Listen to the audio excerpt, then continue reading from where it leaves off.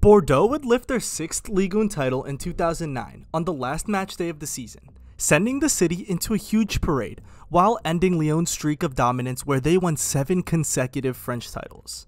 However, around 14 years later, Bordeaux found themselves defunct and relegated to the 3rd division of French football.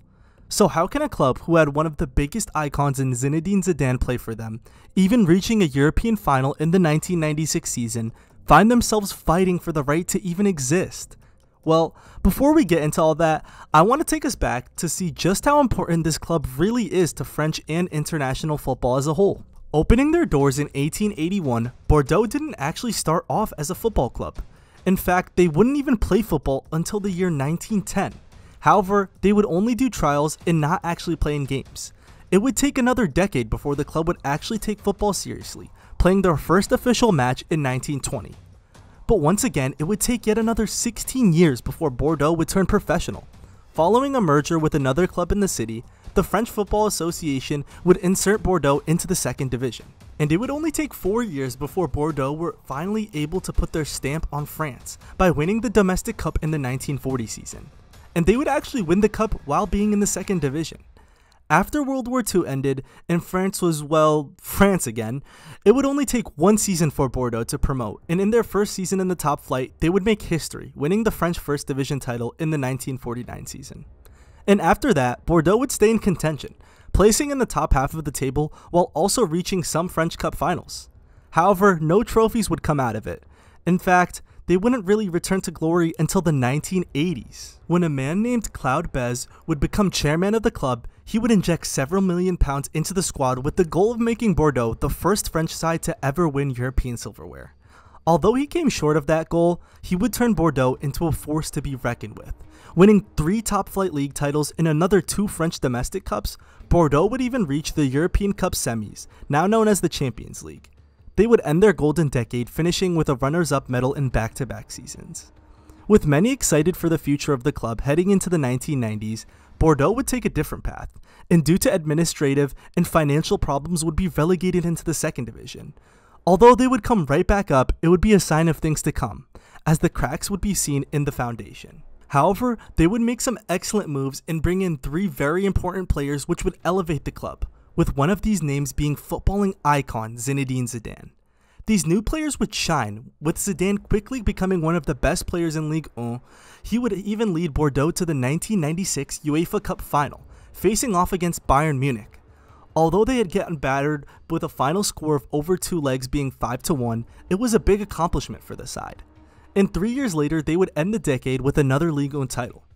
The 2000s would bring more of the same for Bordeaux, picking up a few more domestic cups here and there, while also challenging for the top spots in the league. They would snap Lyon's dominance and win their 6th and last Ligue 1 title to date. See, the 2010s were going to be more difficult for Bordeaux, just like any other French club. With PSG being funded by oil money, many clubs wouldn't be faulted for not winning silverware. And Bordeaux would become stagnant, placing 6th in the 2018 season. It was clear that a change was needed if they wanted to challenge. And here came a promise. See, M6 was a TV station in France who had bankrolled Bordeaux for years, until they decided they wanted to sell their investment to American buyers. A man named Joseph de Grossa would offer 70 million euros to acquire the team, and M6 would accept the offer. However, luck wouldn't go his way, as just 2 years later into his project, a very big, let's just call it a bacteria, would come out, bringing the world to a halt. This would cause Bordeaux and every other football club in the world to lose massive revenue streams, including their media rights owner MediaPro, who went bankrupt and missed many payments. The club would be put into administration, and to put the cherry on the top, the American owners would come out and state that they wouldn't financially fund the club anymore either. Bordeaux was in a very rough spot. As a new businessman would come into town and give many promises of success, Bordeaux was once again sold. However, the new owners wouldn't really change much, as Bordeaux's decline would start here.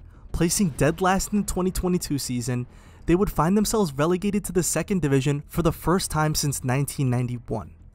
Finding themselves in administration again, the French footballing body would make a decision to send them to the 3rd division.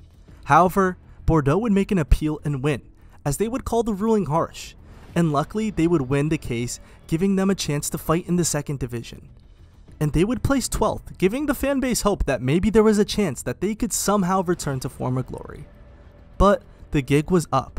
The France Footballing Association would start another case on Bordeaux, and although they would appeal the decision, a couple days later they would retract the appeal, as they knew it was over. Being relegated to the 3rd division, they had no money, and they couldn't keep the facade any longer.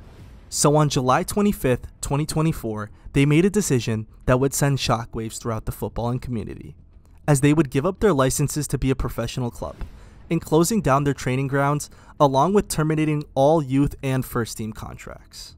With the club making a statement saying they hope to return to Ligue 1 one day, and under better finances and a new ambition, Bordeaux is a cautionary tale, being used by billion-dollar companies and rich investors as a play toy. Once they had gotten bored with the club, they had left it in terrible shape, and my heart goes out to all the fans of the club who have to witness this. They are set to play in the 3rd division, however, but with no players signed to contracts, I'm sure the quality of the team will go down. One day you are owned by rich owners who give you the best players, letting you become champions, and the next day you find yourself torn and working to get to the top. I hope that Bordeaux gets back to Ligue 1 because of their big fan base and great history, as only 6 clubs can say they have more Ligue 1 titles than them. But will they come back? What do you guys think? Let me know in the comments below, and don't forget to like and subscribe for more content just like this.